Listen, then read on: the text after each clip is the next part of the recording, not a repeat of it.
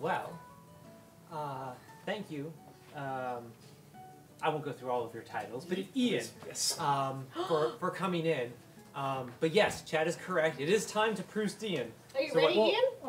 I can only hope so. Yeah. Okay, so have you heard about this yet? I've tuned in the middle of it. Okay, so here's the deal. You're getting a Proust question.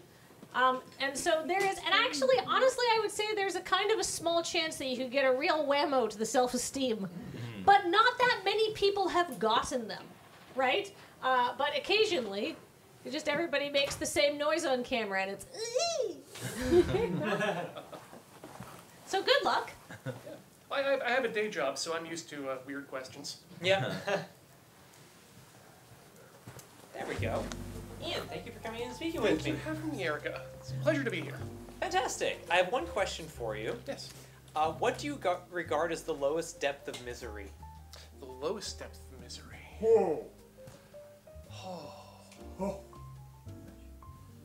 Truly, the lowest depth of misery would have to be loneliness.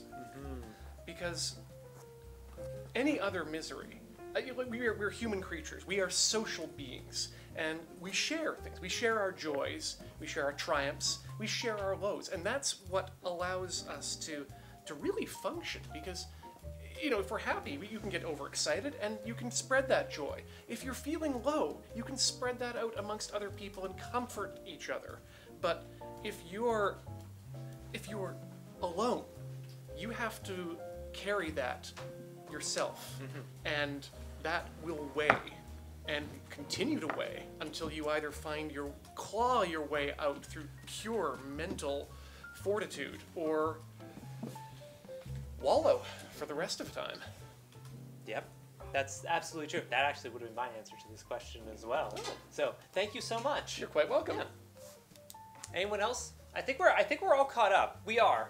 Oh, does Tom? I don't think Thomas wants to answer a Proust question. Chad asked us if you could Proust Lewis. Oh, that's Sorry, Lewis. It's all good. No, hey. I have a feeling the response is going to be more pig. More pig. Oh, more pig? Okay, yeah, I can't blame him. He's just happy chilling here, so I'll give him a couple more minutes and then disappear the baby. Currently, he's just like looking at everybody, just going, "Oh hi, Just oh, vibing. hi." I'm cute. Good grief. So where did Ian go? Did he take off as soon as his Proust was done? I Yeah. think he and Matt had to go do something. Oh. Oh, Well then. you're right. TQ hasn't been Prousted yet. Oh. She doesn't have to if she doesn't want to.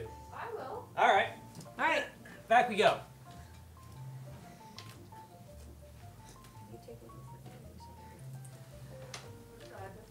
Yeah.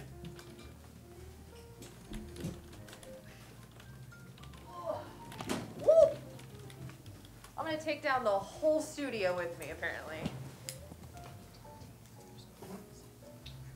TQ, thank you for coming and speaking with me today. Thank you for having me. I have one question for you. What is your most marked characteristic? I'm sorry, repeat the question? What is your most marked characteristic? Like, marketable or marked? Oh, Marked. marked. Market. My tattoos? Sure.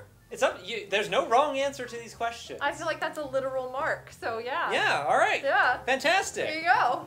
Perfect. Nailed it. Thank you so much. Thanks for having me. I love that was that Ian got what is the depths of misery? Describe it. And TQ got to go, yeah, my tattoos. That's it's truly it giveth and it giveth some more.